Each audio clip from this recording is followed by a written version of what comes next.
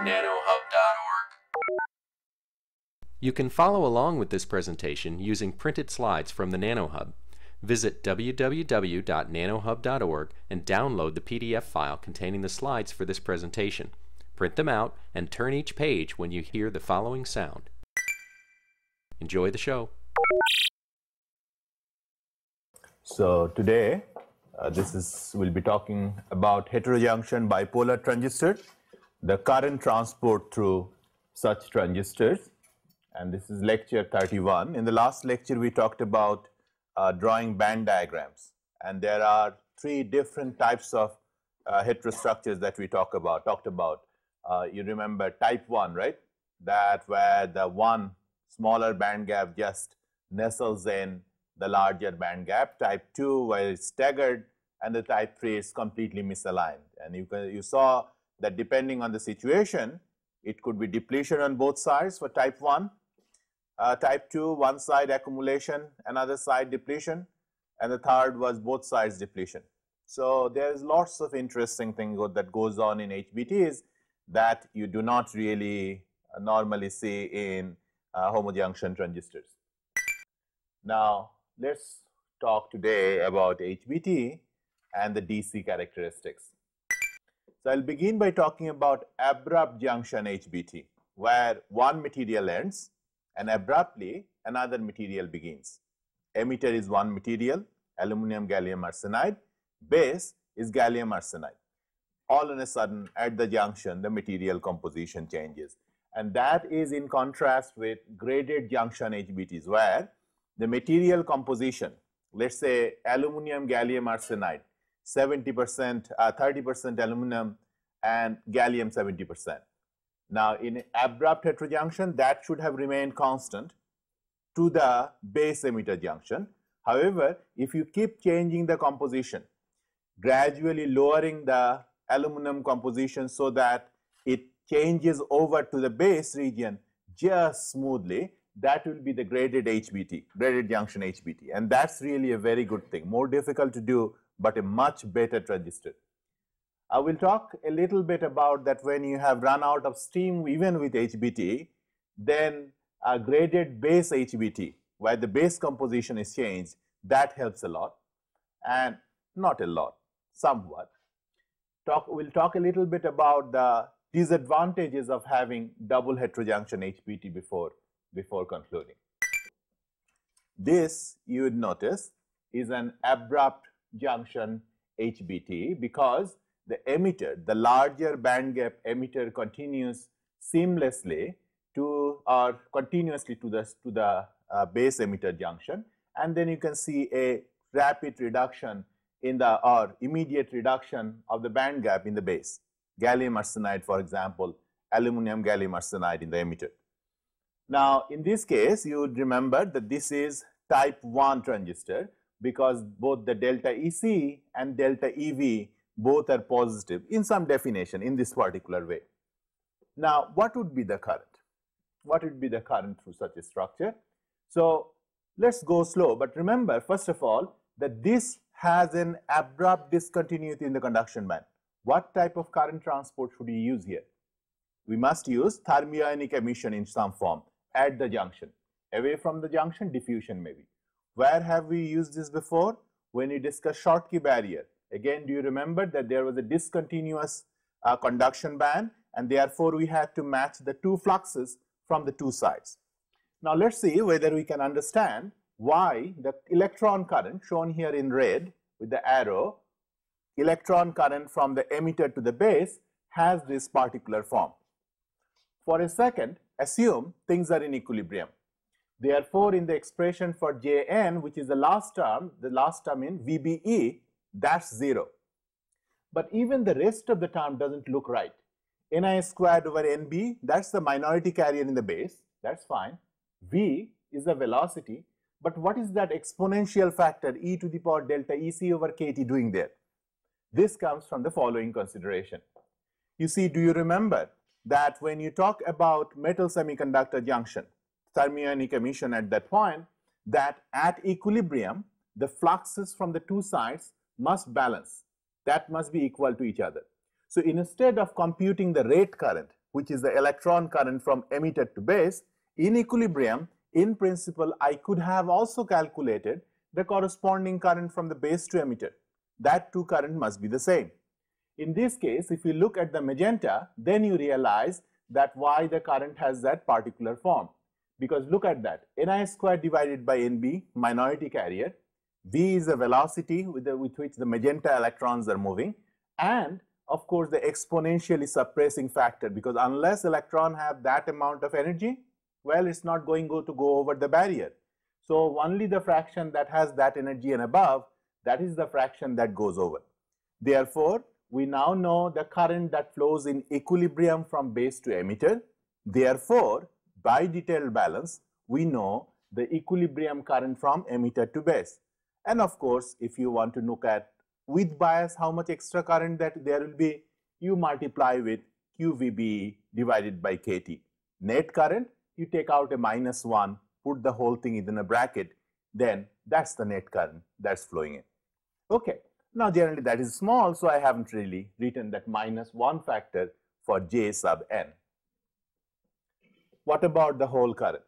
Now in the whole current, remarkably enough here, you see that I do not have any exponential of delta EV over KT.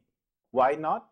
Because you see, once it has, the holes have crossed over in the emitter side, well, there's no barrier for backflow, unlike the electron one, right? There's no barrier for backflow. So correspondingly, when you write a diffusion profile on the emitter side, this will simply be a triangular profile. The holes will diffuse from the end of the base emitter junction to the emitter contact. As a result, we have exactly the same expression that we'll have in a homojunction bipolar transistor. So you have this, and this is, you remember, primarily is the base current, and the 1 Jn is generally more or less the collector current. So you can calculate the gain from here. What is the gain? Well, gain is Jn divided by Jp. You multiply this thing throughout. So you see that there is this Ni squared, Nib squared, and Nie squared. That's the two factors in red and blue. That's what's coming in. But do you realize that because in this abrupt heterojunction HBT, there is this delta EC over KT that's sitting there. Now that's very bad. You can see that that will eat up in my gain. And if delta EC even, let's say, is 0.2 eV, a small discontinuity. What is KT? 25 millielectron volts, let's say. So even 0.2 gives you e to the power -8. And e to the power -8, a factor of 100 gone right there. So this is a dangerous thing. Yes, you get a lot from Ni squared ratio by increasing the gain, but you give back a little from delta EC. Any advantage from delta EV, you still have. So if you put it back, you remember that Ni squared, the ratio of those two Ni squared gives you delta Eg over KT. That's the change in the band gap. Now if you take back the delta EC, what remains? Just the delta EV. And so at the end, in abrupt heterojunction, you do not get the full advantage of the band gap difference, only a fraction related to the valence band. That should be clear, right? This is a very important point, that why it's simpler to process. You grow one material in molecular beam epitaxy, then change over or emissivity, then you change over and then grow another material, very simple process, but the gain is not as much. So what do you do? Well, let's take out that notch that's really causing me trouble.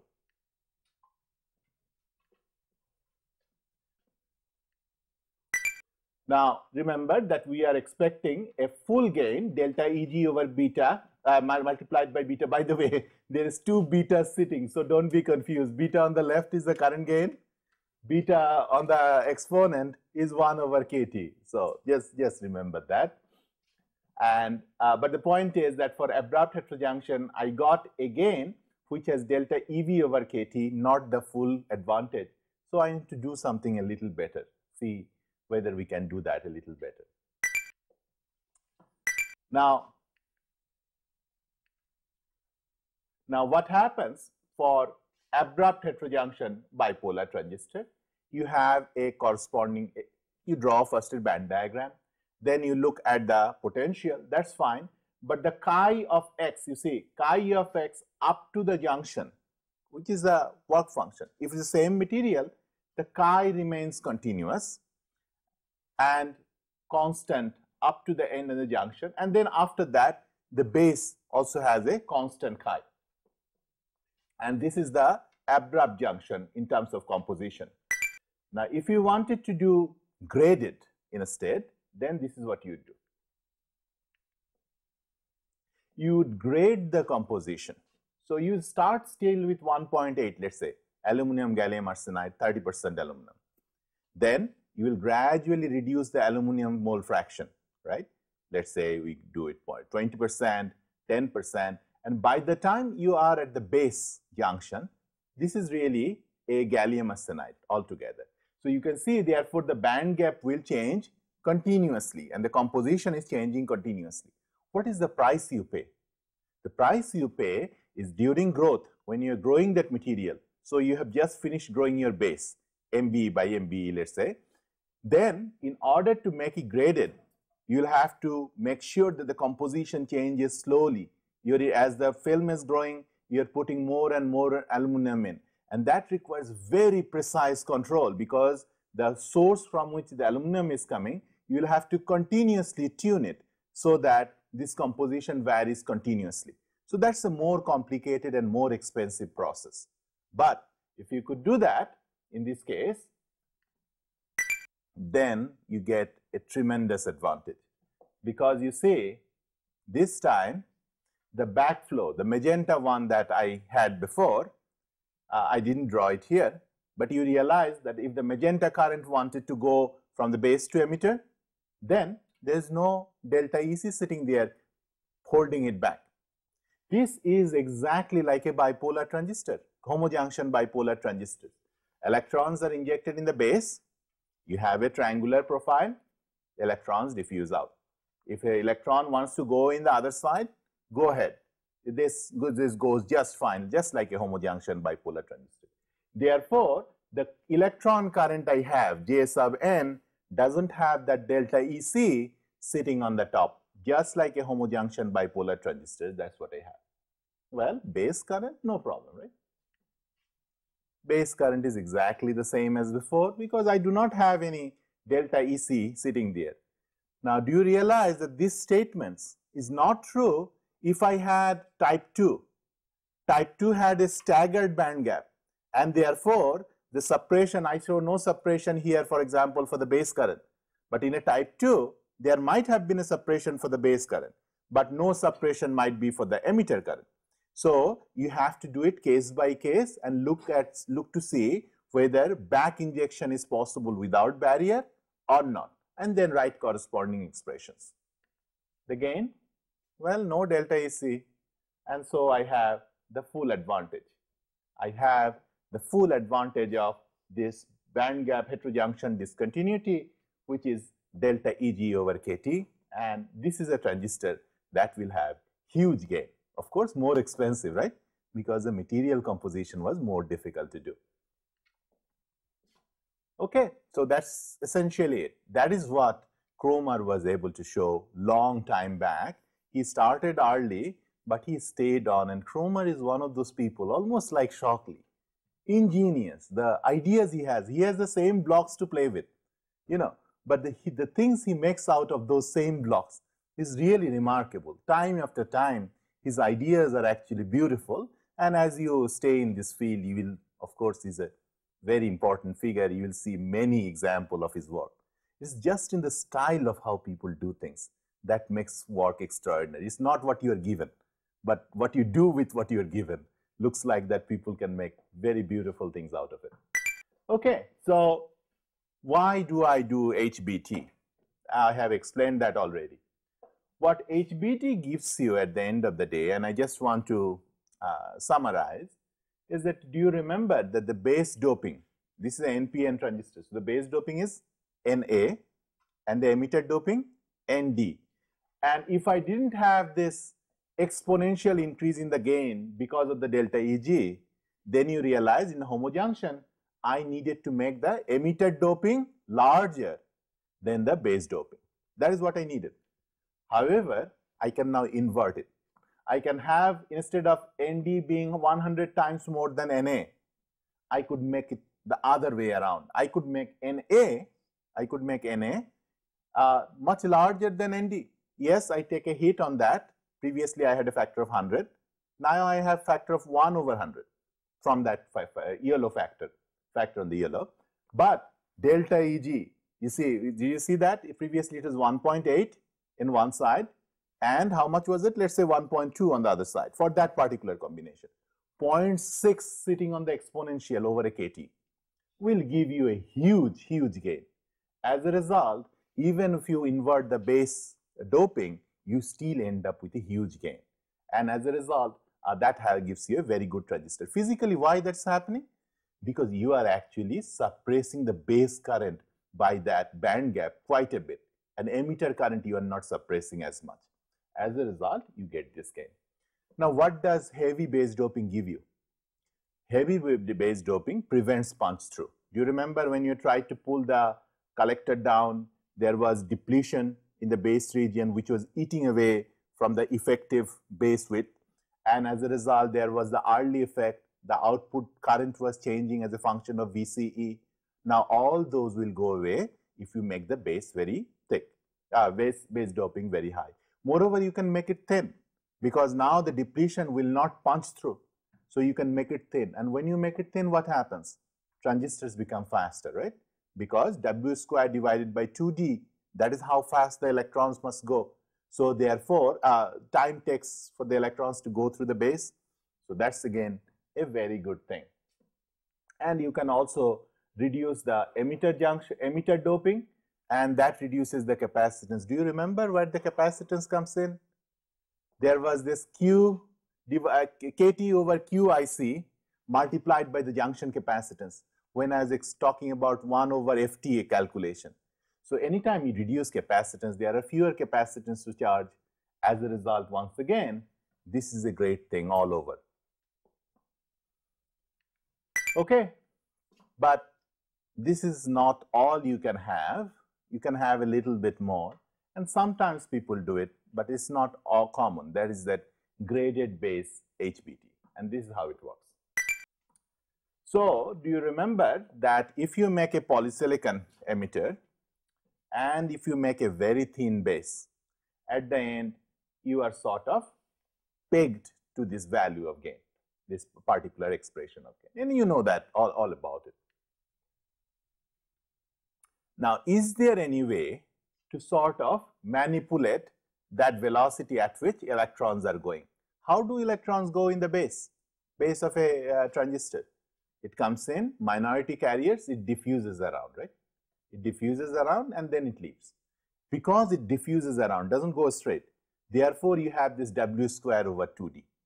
It's not W over a velocity, it is W squared divided by velocity, because it's going a little bit forward, coming back, going forward, back, coming back, and eventually leaving after a long time.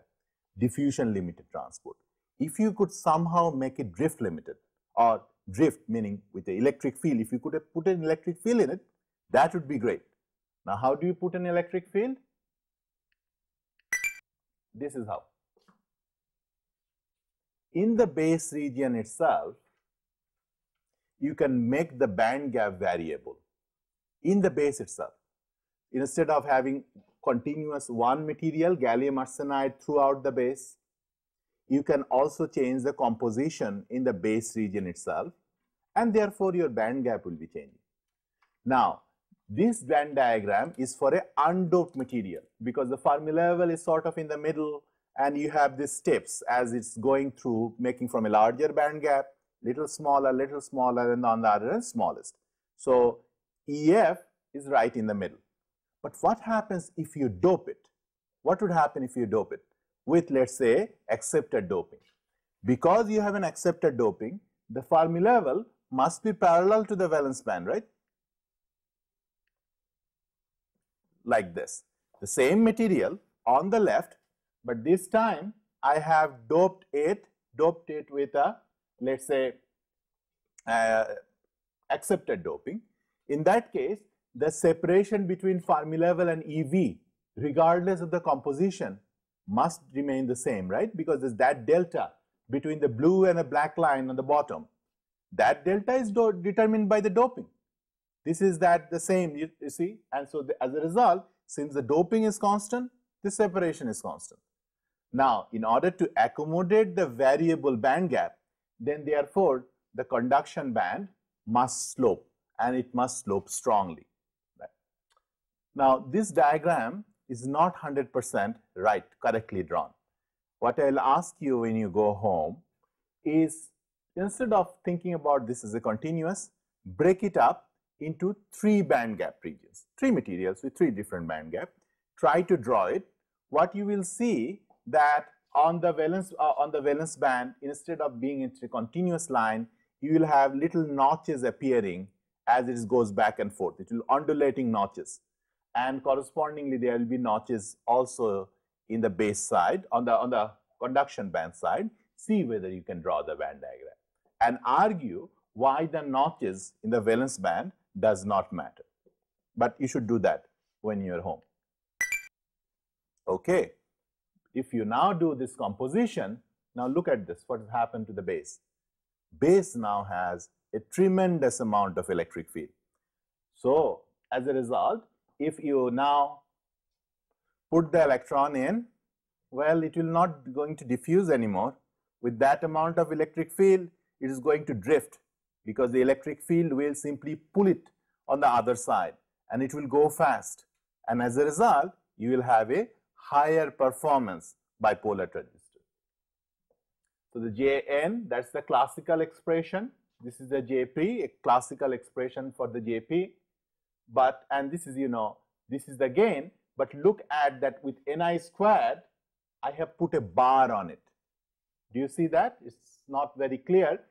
On the numerator for Jn, I have Nib squared bar, because I do not have a constant Ni squared anymore, do I? I have a continuously varying Ni squared. So I have a Ni squared bar, and therefore when I look at the gain, I have a gain which is continuously changing. Now, is this Ni squared bigger or smaller than before? This is bigger, because the band gap is coming down. With the band gap coming down, your Ni squared goes up, right? So corresponding to what I had before, this Ni squared is larger. As a result, I have larger gain. This is simply saying that the time I required for the electrons to go, that is faster. So for the same time, I can pump more electrons compared to the number of holes. And that is why this base transit time, W squared divided by mu E, that is much smaller than the diffusion time, and that gives me enhanced gain, right? Because anytime you have a certain amount of charge that goes goes through the base very fast, that gives you enhanced current, and that gives you enhanced gain. So the graded base, therefore, is a very important consideration, although it's difficult to do. You have a 200 angstrom base or a 300 angstrom base region. To grade it properly within that region is not that easy. And so only desperate people, or probably less desperate people, sometimes they do it, but most of the time you'd probably try to find some other way to improve the gain. Okay, so that's all about single heterojunction bipolar transistor, abrupt or continuous. Abrupt, because in emitter base side you had a discontinuity. That gave you a lot of things, a lot of good things. Now, what about the collector side? Well, on the collector side, you can also have larger band gap. Just like on the emitter side, you have a larger band gap. On the collector side, you could also have a larger band gap. What type of transistor would it be? You will start with aluminum gallium arsenide in the emitter. Base is gallium arsenide. Well, the collector is again aluminum gallium arsenide. Now, what would it buy you? Do you remember from the last lecture that when we applied a large bias to the collector, then there was impact ionization and the current essentially increased abruptly, and that we lost transistor action. Now, do you also remember that the impact ionization depends on the band gap? If you increase the band gap, then it will be much later. The voltage that you can apply in the output will be much larger than before. As a result, increasing the band gap is a good idea. It's a smart and good idea. Now, why do you want to do it here, not in silicon transistor? First of all, in silicon, you do not have this technology, right? Of continuously varying the band gap, you don't have that. But more importantly, many of these HBTs are used in high power application, where the output voltage could be quite large. As a result, if you don't increase the band gap, then the thing might break very easily, and that's something then you cannot get the power gain that you need. As a result, HBTs for high power applications often will have double heterojunction bipolar transistor, but it has another advantage, which I will come in a second. First is this symmetric operation, because you know that emitter base collector, if you make just one junction heterojunction, then you cannot flip the emitter and a base. You couldn't flip that anyway for silicon transistors also. Do you remember? Because emitter doping was large, base doping was little bit small, collector doping even smaller, right? Now you cannot make a emitter a collector and collector an emitter, right? You cannot do that, because then you will not have any gain. The collector, which is now your new emitter, will have a smaller doping compared to the base. You will not have any gain. So therefore, a classical homojunction transistor is not symmetric, that you cannot interchange the base and a collector. But if you could do that, that would really simplify circuit operation. Many times the interconnections amongst the transistors will be considerably simplified if you could make it symmetric. It is possible through the double heterojunction bipolar transistor, because now doping is sort of plays a secondary role. You could dope the emitter and the collector with same doping, because you know, and dope the base very heavy, and the gain will come from the band gap. And as a result, you will have symmetric structure, symmetric operation, can interchange base in the collector, which is great. Now, there is also the no charge storage. In the base collector junction simply means on the collector side, charge storage is significantly less because the band gap is larger, Ni squared is smaller. Now, the point I wanted to, and the final point about higher collector breakdown voltage, I already explained, right? What is the energy do you need approximately in order to have a breakdown voltage? 3/2 Cg approximately. And so, therefore, increasing the band gap helps you. But the point I wanted to make is this reduced collector offset voltage. This is a measure of the asymmetry. And let me explain what it means. This is a very strange thing that you wouldn't really expect. Now, if you think about the collector current as a function of VCE, the collector to emitter voltage. Now, you know how the characteristics looks like. Why does it look like this, by the way? Do you remember? This is sort of the reverse bias side of a base, this is a PN junction diode. Do you remember? Forward side is exponentially increasing. On the reverse side, the current begins to saturate. And why does the current subsequently increase? Well, that's because the emitter current is coming in and joining the collector current. So therefore, this thing spaces out. Now, if you have these characteristics, if you look at the left-hand side, it looks like all of them are going through 0, right? On the very left-hand side, it looks like when you said VCE equals 0, the current becomes approximately equal to 0. Is that right? Well, not really. If you magnified this region, you will find that even when you said VCE equals 0, current is not actually equal to 0. So, you have not put in an output voltage. Had it been a symmetric device, you see the current from base to emitter and current from base to collector would have been the same, because you do not have any output voltage. It looks the same.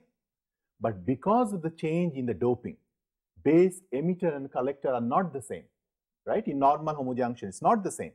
As a result, there will be an asymmetry in the current. The current flowing from base to emitter will be different from the current flowing from base to collector. And as a result, you will have a net output current flowing in the structure.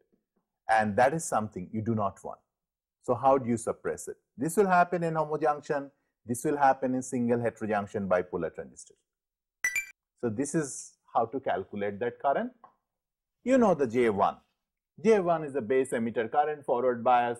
You have, I have written VBE. I should have written VBE, which is VB minus VE.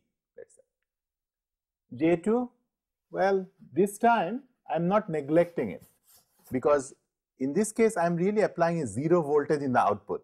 It is not like a large collector voltage where the backflow has been completely been suppressed, right?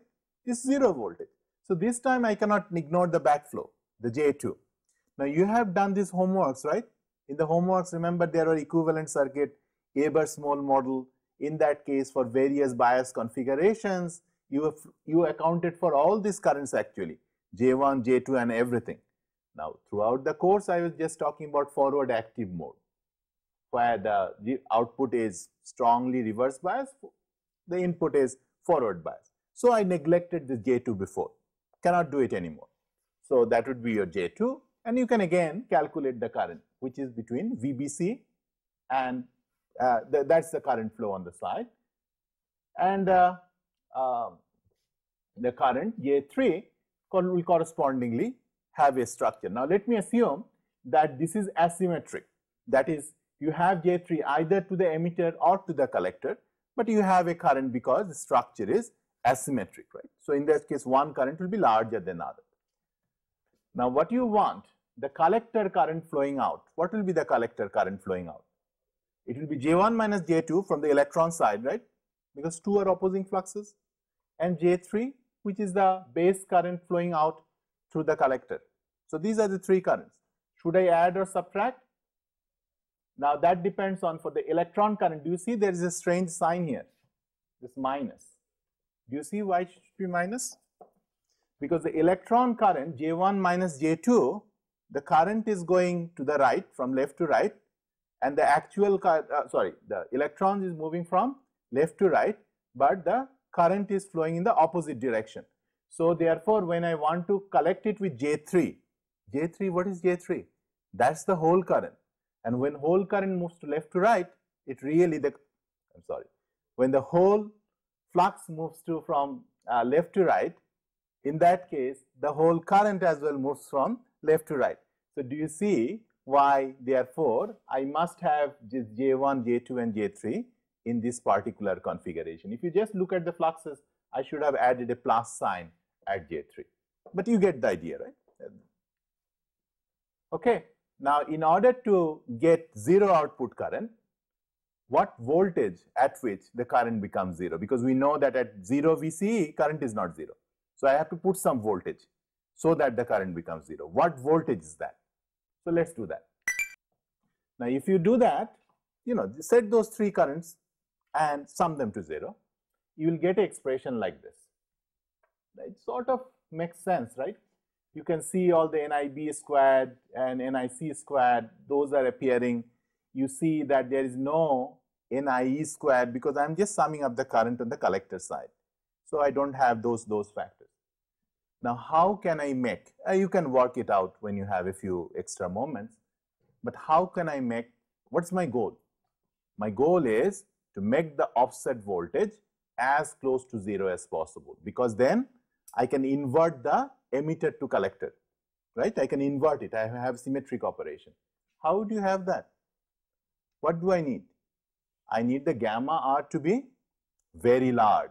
If I could make the gamma R very large, then you see I will have just a log of 1.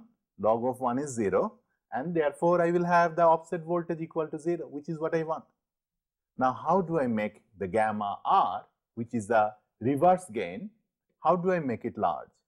Well, you can see, just like the emitter to base, by making the emitter junction larger, emitter band gap larger, I was able to increase the gain. Correspondingly, by making the collector junction larger, for the reverse flow, I can increase the gain. But this gain is gamma R. So therefore, by increasing the collector band gap, I can increase gamma R and make the whole thing disappear, this offset voltage disappear. Do you see where it's coming in? Okay. I'm sorry. Do you see where it's coming in? Because you see NIB squared and now you have NIC squared, right? And from here, if NIC has a larger band gap, then what would happen? This NIB and NIC squared, that will again give you e to the power delta Eg over kT, right? Now between base and a collector. And as a result, this will become a huge factor. Gamma R will become a huge factor. The offset voltage will disappear and the transistor will become symmetric. That will simplify your interconnections as you are connecting one transistor to the next. Okay, so I'll just end with a few comments about modern design in the next few minutes. So at the end, this is the expression you have. Now, do you see how HBT helps you? Which term does HBT help? First of all, you can pump more current. Do you agree? IC can be larger compared to before for homojunction bipolar transistor. Why? Because remember, I no longer need to keep the emitter current, the collector doping small. Because previously I needed collector doping small. Why? Because my base doping was small, my collector doping had to be smaller in order to control the early voltage, right? So that the depletion goes on the other side. The price I paid for that was the Kark effect, that when electron came in, it flooded the junction and the junction was lost. I do not have that problem anymore. I can put whatever doping I want in the collector side. If I do that, then my Kark effect can be pushed down at a higher current. It's not so easy with so much doping to overrun the junction. As a result, my current IC could be larger. If my current IC is larger, therefore the whole term will become smaller and therefore my FT will go up, right? What about the capacitances? By decreasing the emitter doping, you essentially increase the depletion. Is that right? You increase the depletion because depletion is inversely proportional to the doping. If you increase the depletion, then what happens to the capacitance? Capacitance goes down because epsilon naught A over D is the separation of the plates. So that goes down. If that goes down, this term will go down. But if you increase the collector doping too much, of course, you are going to pay a penalty on the other term. So don't do too much. Don't be too greedy. But between these, you can see that you can now drop this term quite a bit, higher performance. What about WB? Because now you can increase the base doping quite a bit, so therefore you can make your WB much smaller without worrying about punch through, without worrying about that these two junctions will short. As a result, your WB can be much smaller and that gives you higher performance. You could also do the grading, right? Grading on the base, and that would have even increased that base transit time even faster. So all around, this is generally a better transistor.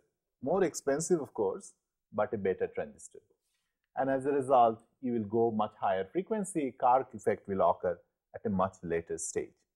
So you should be able to clearly articulate. If somebody asks you what is, how does HBT improve performance, just look at this expression, think about it term by term. This has everything. Now, modern transistors are, of course, horrendous because, and these are actually, many of them are commercial transistors. You have to look at this. I just wanted to give you a feel because what you just saw is not really the whole story. Let me start from the top.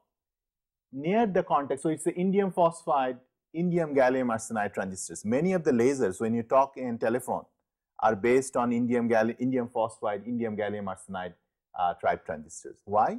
Why is this indium phosphide? Because the band gap they have in these transistors, many of that band gap is the same that you need for the laser. And that laser, when it pumps light out, that light must match the optical fiber. So therefore, because light emission is related to the band gap. And so in order for the light emission to match the transmission window of the silica, which is this optical fibers, it must be done in indium phosphide. And therefore, when you want to integrate your amplifier and the laser into the same module, then in that case, this indium phosphide technology is very useful. So in telecommunication integrated circuits, used all the time. Why is the top one indium gallium arsenide? What is it doing there on the top, 400 angstrom on the top? It is because if you use that high a band gap with the metal contact on the emitter, no electron will come in. It's such a big band gap difference. So therefore, although everything I said is fine, your emitter contact will kill you. As a result, you want to start it easy, smaller band gap, high doping, so that the electrons can gradually flow in. That's why you use a smaller band gap, highly doped, 3 times 10 to the 19, 400 angstrom. What is silicon doing there, by the way? Silicon is a end dopant. Silicon is a end dopant in indium phosphide. Do you remember that table? Group 4 is silicon. If it replaces indium, which is 3, then it will become a donor. Do you remember that? So silicon is a donor, and that's why this is like a end emitter of the side. You can see the indium phosphide. You can see the grading, right? Indium gallium arsenide, you can see in the emitter region. And then you have the setback region, that 3 times 10 to the 16 is to increase the depletion region. You increase the depletion region. Why? Because you want to reduce the junction capacitance. And also you don't want the silicon to flow in the base region. It's so thin. You know, you put silicon in, raise the temperature, the silicon, the end dopants might flow in the base. So in order to prevent that, you have the setback layer. Is it a single heterostructure or a double heterostructure, do you think?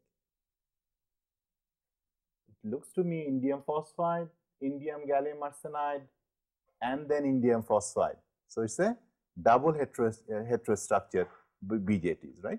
And you can see it from here also, that you have a larger band gap collector, larger band gap emitter, and you have this base region. And you see indium gallium arsenide on the left hand side to ease the flow of electrons from the contact. And then there are many other transistors. I just wanted to show you some of this so that you know how complicated some of the designs are. You will not find it when you go to work, and this is already 10 years old. When you go to work, you will not see what I taught you. You will see things much more complicated, but if you understand how to draw a band diagram and this, this flow of current, diffusion and a drift and thermionic emission, all this are nothing, looks more complicated. It's nothing more than that. So you can see that correspondingly, you again have a double heterostructure on this indium gallium arsenide phosphide, that one. And on the collector side, you have a larger band gap. But you also see that they have graded the base collector junction so that there is no notch sitting there piling up electrons in that region. So this has the advantage of large band gap, but also no charge buildup in the base region, and corresponding with the other one. So let me summarize. So I tried to explain to you why, despite all the difficulties, HBTs have taken over. And that's because it allows heavy base doping and allows you to invert the doping. Right? And it allows moderate emitter doping. Emitter doping reduces capacitance, a good thing. Now, wide band gap collector has many advantages. I already explained. The one I explained is essentially was a symmetric operation by reducing the offset voltage to 0. So beyond large breakdown voltage, that's a very important consideration. That gives you symmetric operation, simplifies. And band gap engineering, this is a general word that you will hear many times, where you change the band gap to get some extra performance advantage. That's what they call band gap engineering. And band gap engineering has many uses, but this one is a particularly technologically relevant one. I mean, there are many other. Every time you go to upstairs or maybe in Berkeley, most of the professors are trying to do one form of band gap engineering or other, trying to manipulate different material. When they manipulate different material, they are actually manipulating essentially the band gap of the device. And by changing the band gap, you have many advantages.